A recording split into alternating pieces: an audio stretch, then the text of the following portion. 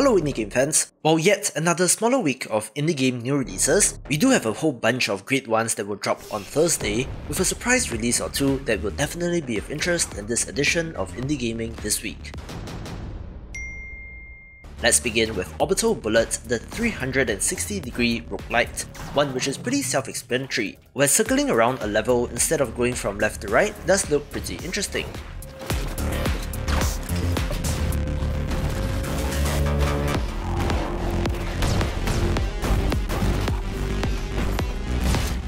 Cool pixel art look as well, which is mixed nicely with the 3D environments, so as a fan of roguelites, I'm down to check this out.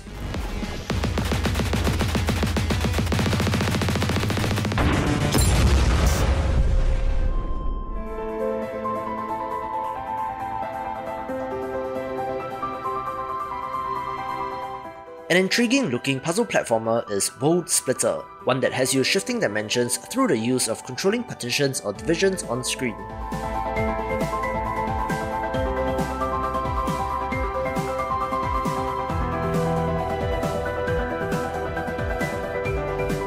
It has a cute look, where the alien creatures in particular look adorable, but not much more has been revealed otherwise with regards to the story, but it's one for fans of the genre.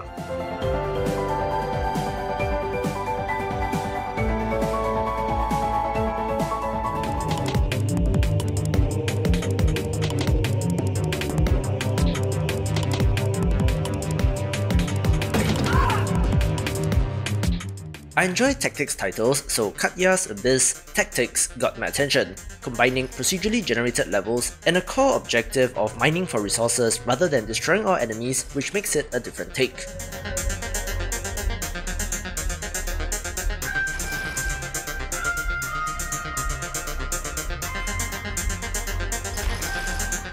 Of course, I do like the pixel art used, where there is variety in both units that you can build as well as the bug-like enemies, so it should be a neat, smaller title.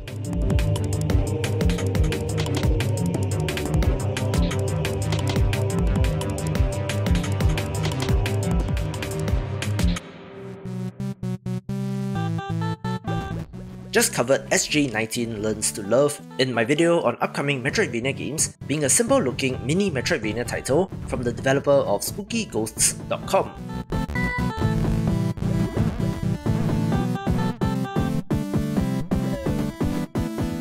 Play as a killer robot who learns to love, but somehow that still involves defeating bosses and enemies, but given the developer's previous work, I'm confident this will be good.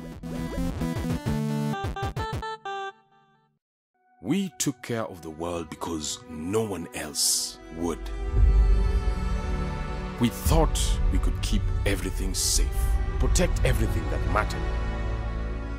And we were wrong.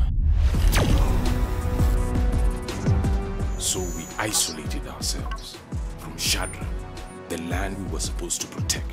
We Are the Caretakers made my best of the month list, where this turn-based tactics title with an environmentalist theme releases very aptly on Earth Day 2021. Neither of them gave a damn about the beings that power our way of life.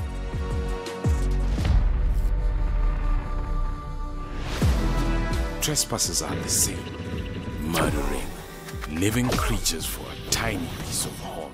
Play as the Caretakers, a team of protectors defending the planet and the wildlife from extraterrestrial forces. It's pretty blatant and on the nose about the theme, but might be just the wake-up call that people need on conservation efforts. We are the Caretakers. Just one bigger title this week, which is actually a port of a game from 2002. Yes, the first Shantae game, simply named Shantae, released on the Game Boy Color 19 years ago, and gets a Switch version this week, so if you enjoyed the later entries but have never played the original, it's interesting to go back to take a look.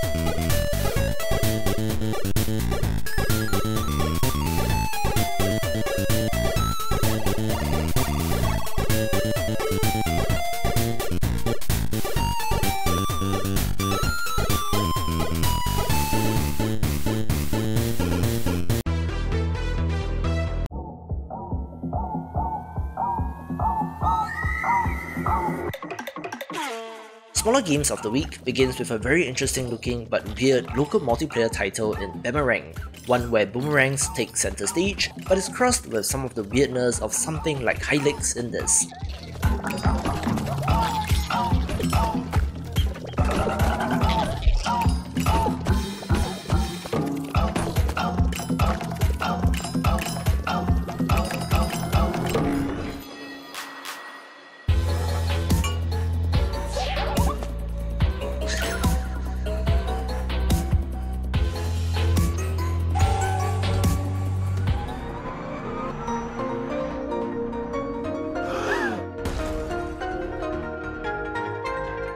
I don't usually cover visual novel titles, but Crash Auto Drive has an interesting premise where a self-driving auto cab kills someone and everyone is a suspect, including the car itself.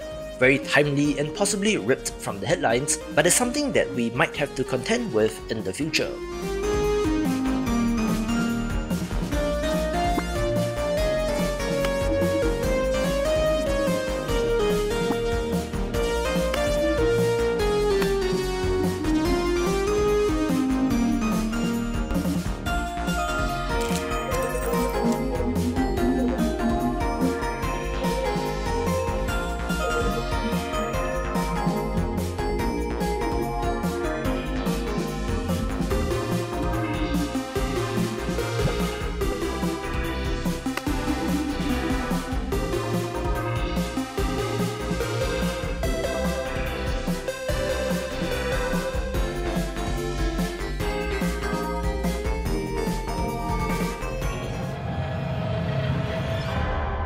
She is coming for you.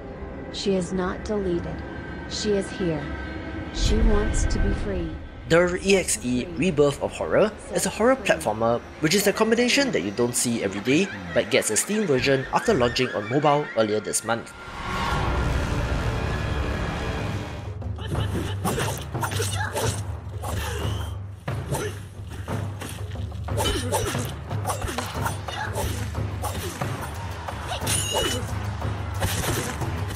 I love the art style of Devil Slayer Raksasi, where it's a top-down action roguelite with a nice variety of playable characters and gets a Switch version this week.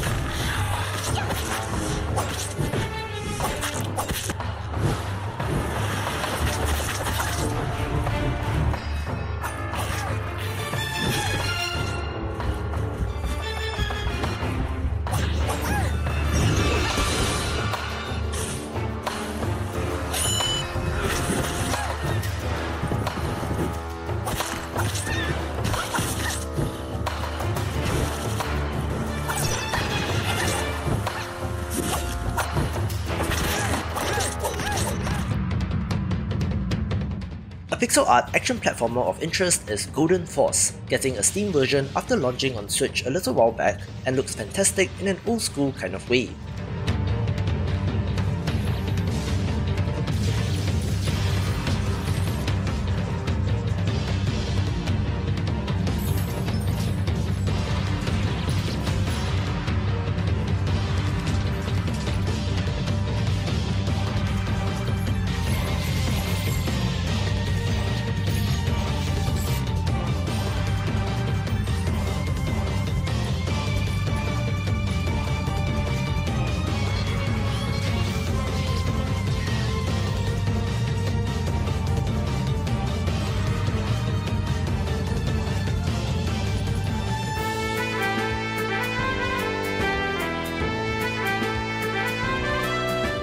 An interesting looking platformer title is Junk, The Legend of Junichi Kato, one where you play as a pink poop-like creature and is apparently based on a Japanese YouTuber and streamer, where this title was created by a Japanese high school student but does look well made, although you can certainly see the Mario influence in this.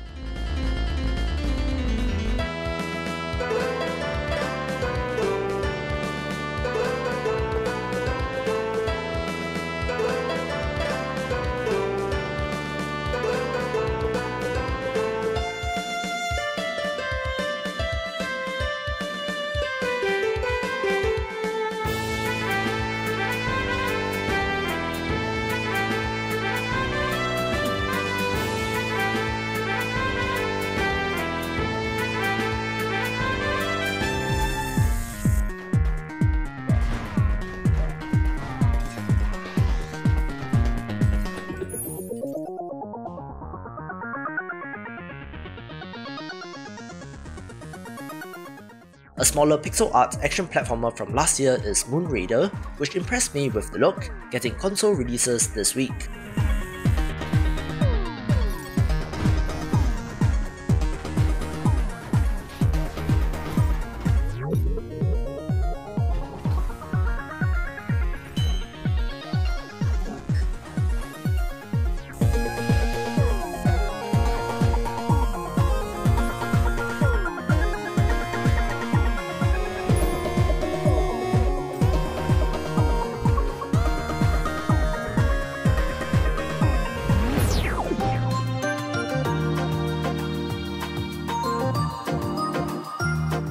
I mentioned the Picross S series in my video on the best Switch exclusive indie-ish games, where they're up to the 6th entry with S6, adding even more puzzles, and if you have the earlier entries, the save data can be synced to unlock even more stuff.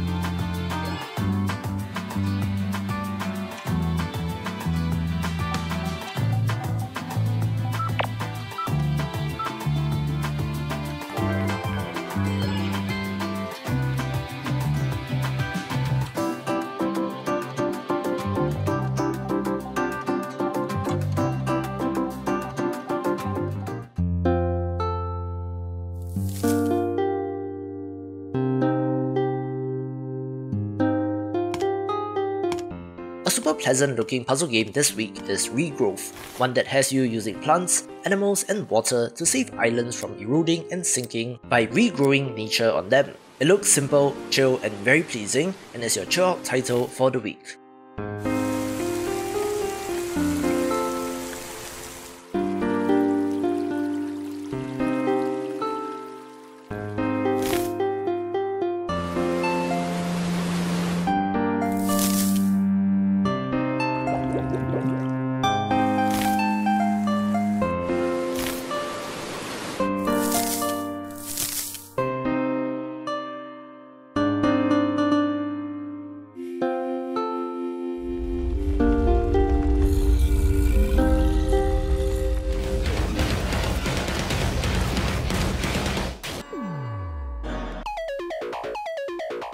PlayStation fans rejoice. The awesome roguelite platformer Scourgebringer finally comes to PS4 and Vita, so if you have not gotten this, do yourself a favour and pick this up.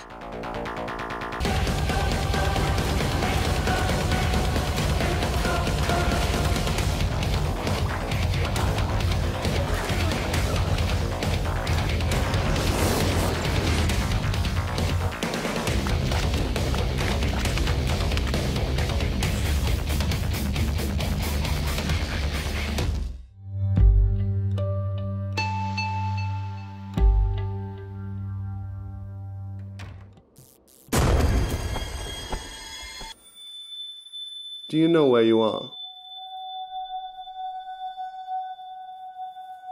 You are at the privately run emergency room, St. Icaros.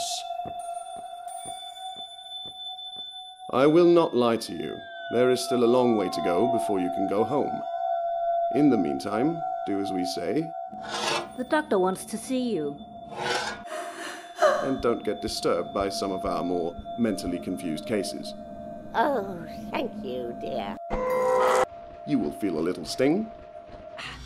The ER, Patient Typhon, is one of the creepiest horror games that I have seen in a while, where patients wake up in this medical facility with a foggy memory and missing limbs and organs, being terrifying despite the art style, and is one for fans of the genre.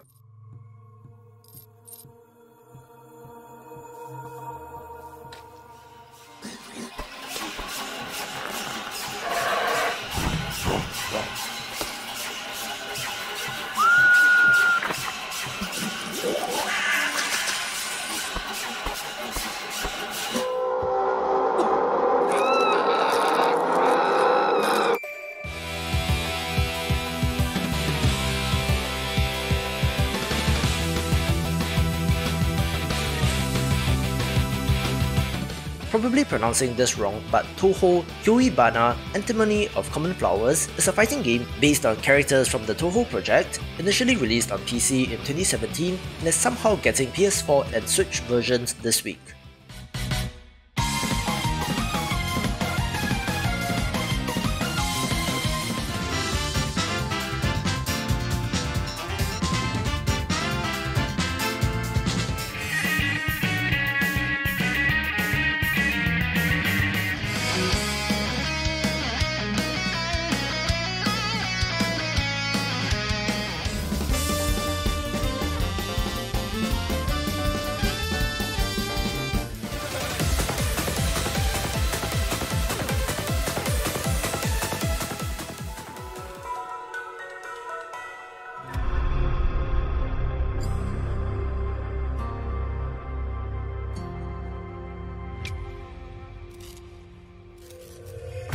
Not even going to try to pronounce the name of this, but it's a cool looking classic adventure game that looks neat, getting a prologue demo this week. Side note for indie developers, please choose a game name that people can pronounce, if not, how else are we going to talk about your game?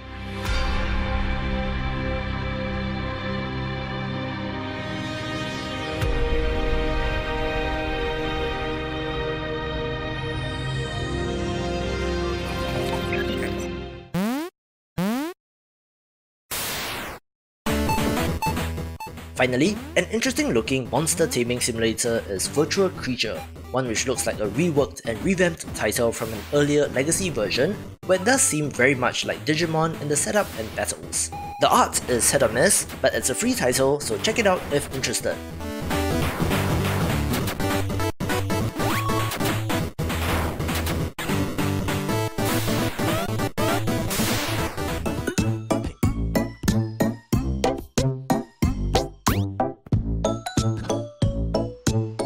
Let's kick off the top 5 with Hop Legs, a frustration platformer title that looks like a hoot.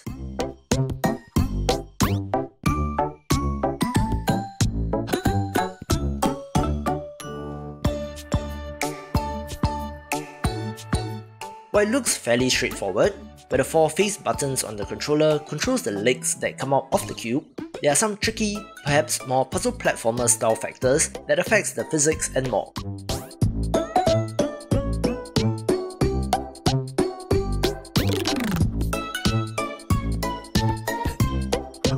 While this subgenre has exploded in popularity due to getting over it and streaming culture, this title does look to be a new take on the space, and I do love to see the innovation.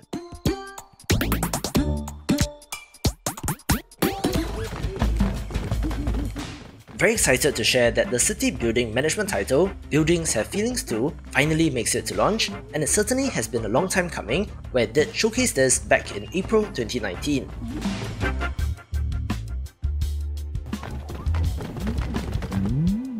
It's a city building and management title, where the twist is that the buildings are alive and have limbs, making it another clever spin on the classic genre.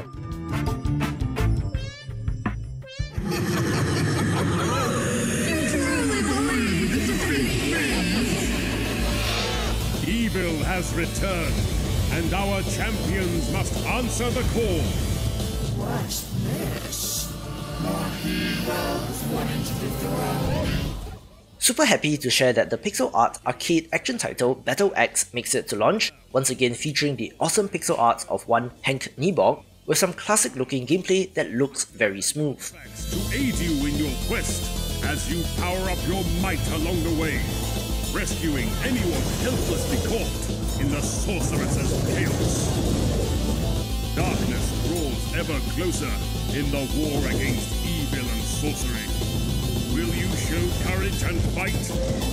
Will you fall?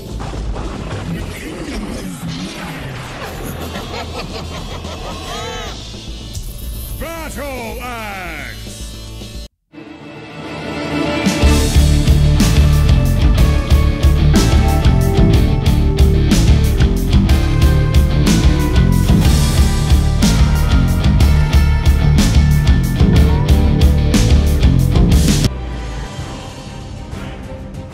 The release of Turnip Boy Commits Tax Evasion was a nice surprise as well, since it got confirmed a couple of days ago, and looks like a whimsical action-adventure title that is not to be missed.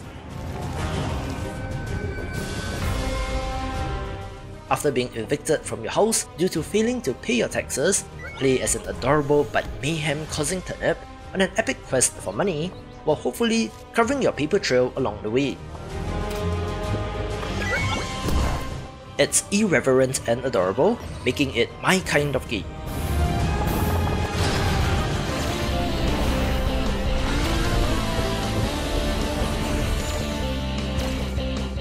Smelter featured front and center in my video on the best upcoming indie games of the month, and here we are with the release. It's an action platformer crossed with a strategy game where you alternate between the two, of course drawing comparisons to the SNES classic ActRaiser.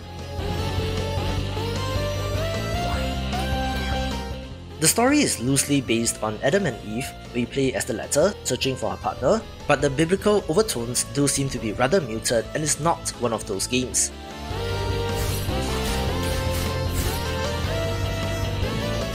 The pixel art, however, is top-notch, and I'm definitely keen to check it out, where there are over 40 upgrades that add to the variety of the platforming combat.